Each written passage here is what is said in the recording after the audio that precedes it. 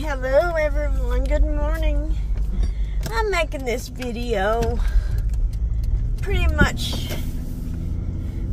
it's for all the domestic violence victims.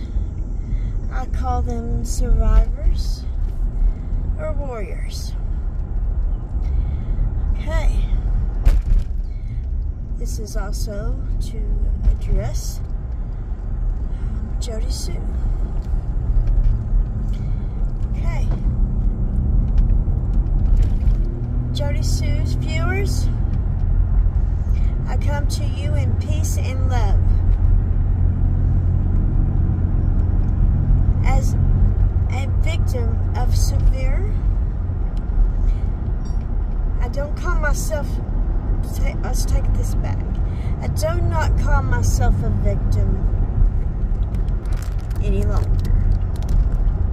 I'm a survivor and a warrior of a kidnapping / domestic violence issue that lasted for several years. I do understand the dynamics of domestic violence. So you have a circle. This circle is a honeymoon. It's when everybody's getting along, and the guy or girl that's abusing you is so sweet and kind. And then we have the fight, and then we have the honeymoon. It's more than that. It involves gaslighting and manipulation and all kinds of stuff, but nonetheless, it is a cycle. A cycle means repeat. And if you can envision a circle, you get together, everything's great, you fight, you argue, it gets physical most of the time, and then back to the honeymoon. Now, it doesn't always get physical. Domestic violence comes in many forms. It comes in a verbal abuse, it comes in physical abuse, and it also comes with an emotional abuse. There's domestic violence revolving around money. If someone is controlling your money and telling you where to spend it, or getting mad when you do, that is a form of abuse.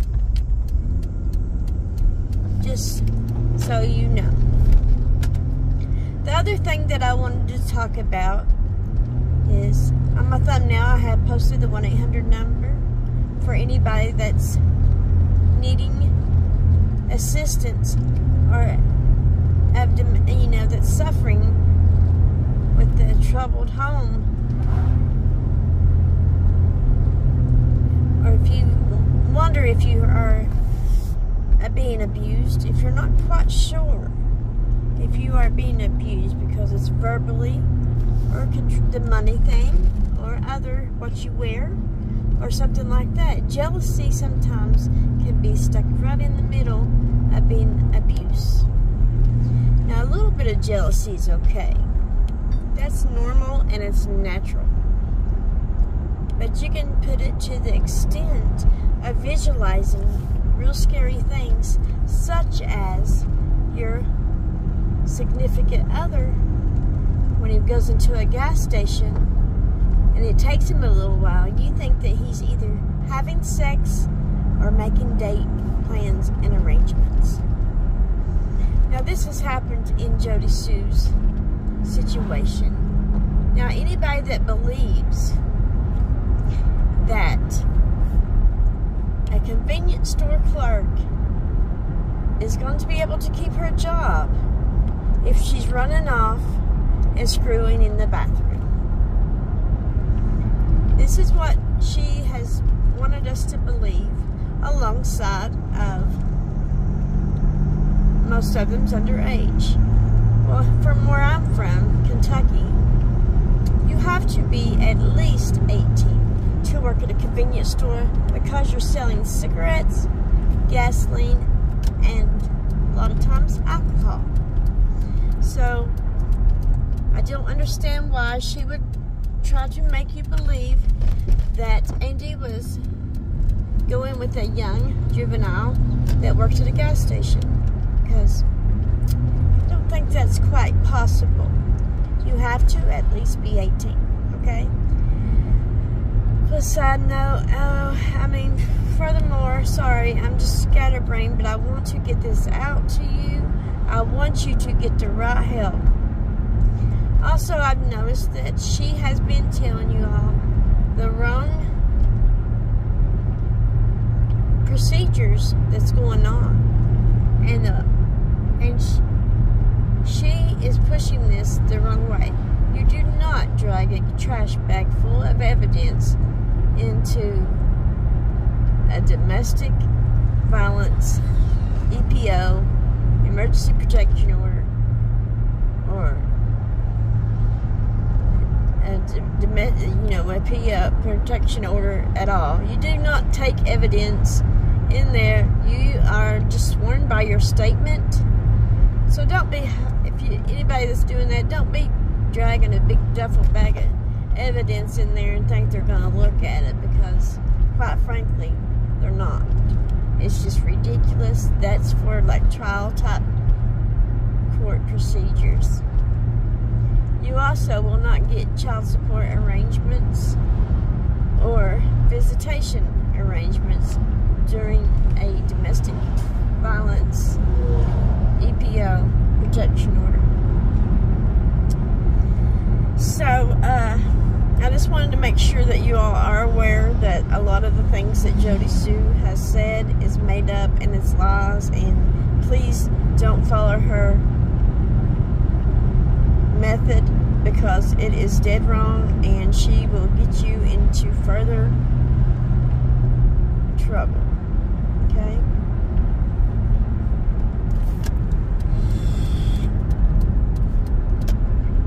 Somebody's in trouble. Sorry.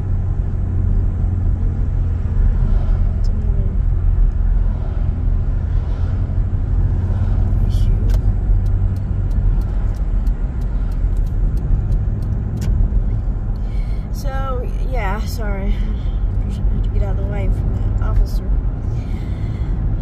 But, yeah, I just do not want anybody suffering and think that there's no way out, that you have to deal with this for 20-some years,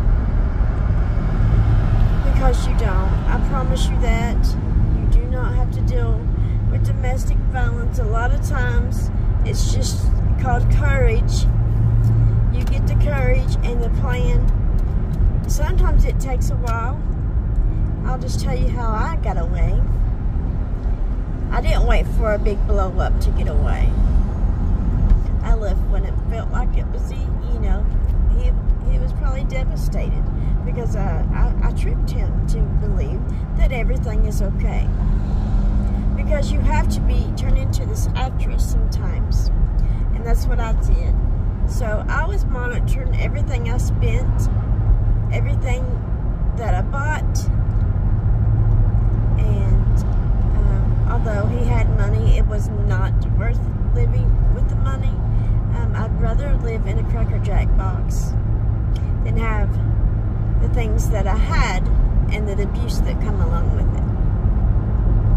I did try to not ever let my kids, along with him, he never tried to let the kids see any or hear any violence. That was one thing that I was grateful for, is he didn't show out in front of my children, and he didn't display the abuse in front of my children in a physical way. Sometimes he would be verbally abusive in front of them, but not very often, because he was playing the good guy, the great dad, and I was the mean mama.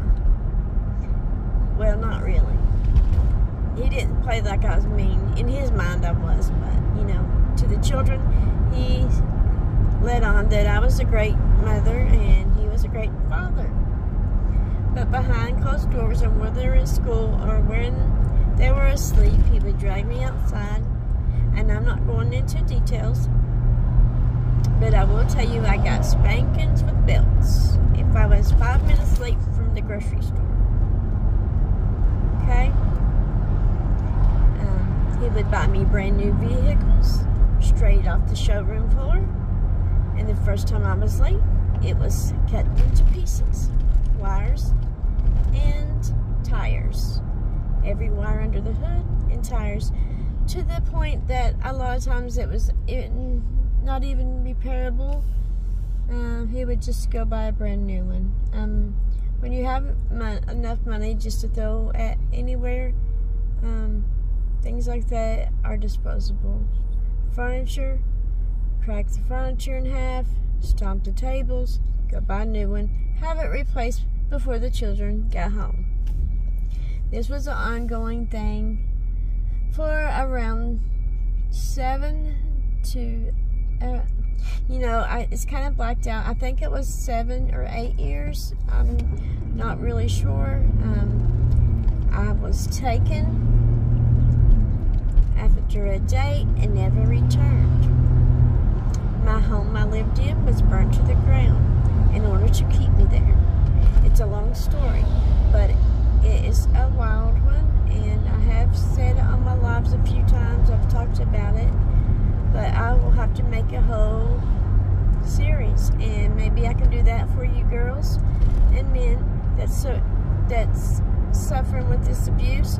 I do not want you to listen to her, because there are so many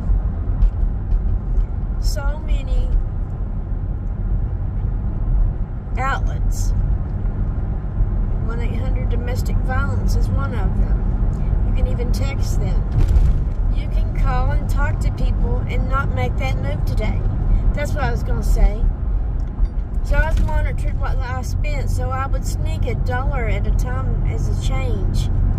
And I would also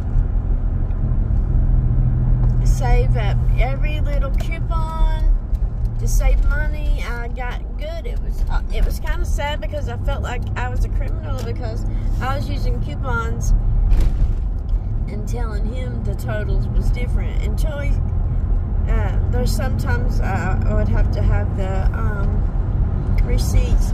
But a lot of time I would trick and buy, make 2 orders and save my money. That I would ring up 2 different orders to the line and tell the cashier that one was for my mother and one was for me, and I would use coupons and stuff, and then he would never know that I used coupons.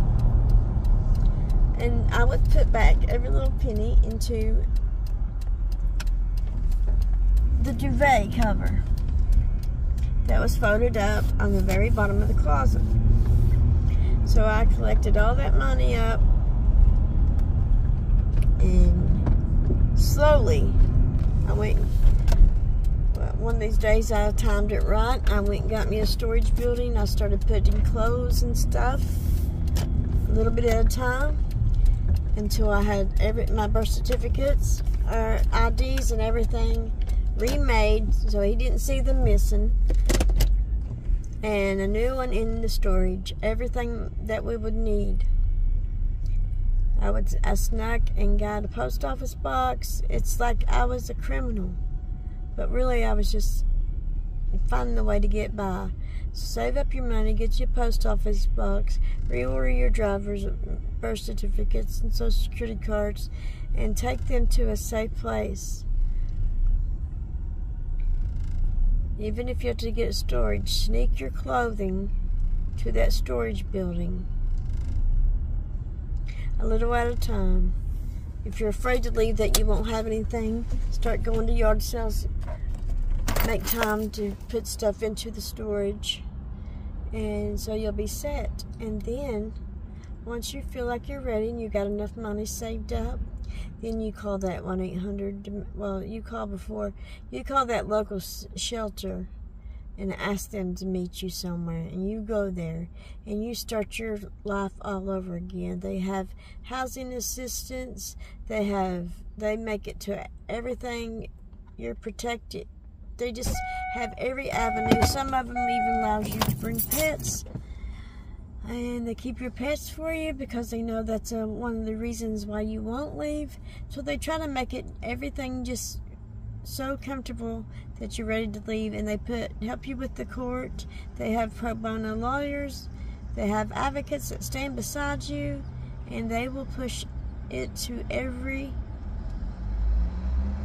they will help you in every avenue of leaving your abuser. So I have to get to work, but I love each and every one of you all. And please remember, if you have not to listen to her, because she is a scorned lover, so she is not going to tell you the best advice.